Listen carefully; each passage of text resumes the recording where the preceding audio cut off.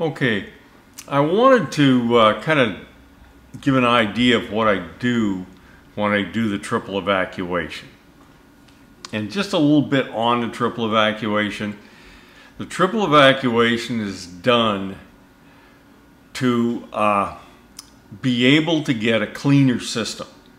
Because I figure if I evacuate and then I add, well, they usually do nitrogen, although I say do it with refrigerant. But if I add refrigerant in after my first evacuation, then evacuate again, and then do it one more time, well, 3 times, then I will get a more complete evacuation because I'm essentially flushing the system. Well, I have a special way of doing the triple evac, and I thought I'd share this thing and you see what you think. If you like it, great. If you don't, okay. Okay, I've got 2 line taps here, and of course I've just got, a condenser here, evaporator here, compressor, expansion device. Okay, when I pull my first evacuation, I'm going to take and try to go from a liquid line like this and a suction line here.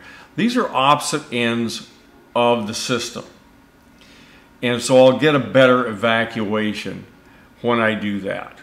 Okay, so I take my first evacuation, I open up both gauges as far as they'll go and get the best evacuation I can. When I've finished that, then I will add refrigerant here in the low side. Now, I don't put nitrogen in. I don't think it's the right thing to do. I don't want to put a non-condensable gas in the system between evacuations because I think that's kind of counterproductive. But this is the way I do it. Once I have that first vacuum done, then I break the vacuum with refrigerant through the low side. Now, what will happen is the higher pressure gas is going to go through the compressor, it's going to go through the can of the compressor and through the valves and move this way.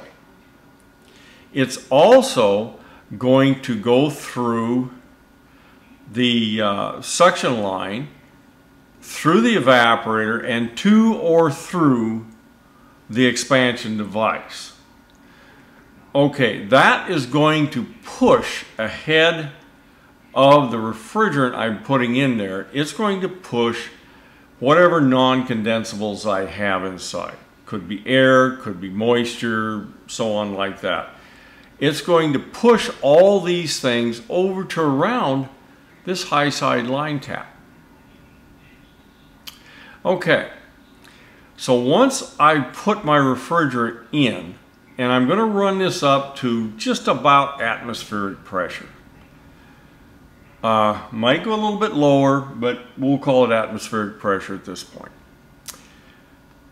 Then, when I begin my next evacuation, I'm going to take it out of the high side. I'm not going to open the low side port.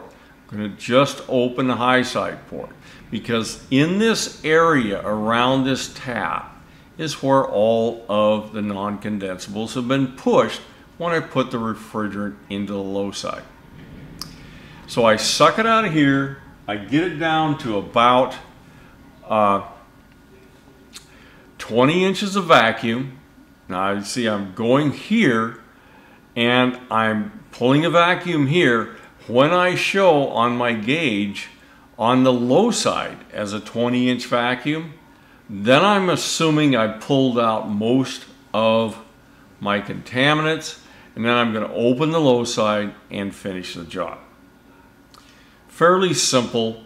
The first evacuation you just pull down as best you can with both sides. The second 2 evacuations, I push in the low side, pull out the high. This is a way I developed to do it. I don't know that any manufacturers tell you to do it that way, but this seems to me to be about the best way to do it. So that's the way I do it, and I'll have a practical on this thing and how to do the evacuation coming up in a couple of days. Hope this thing makes sense.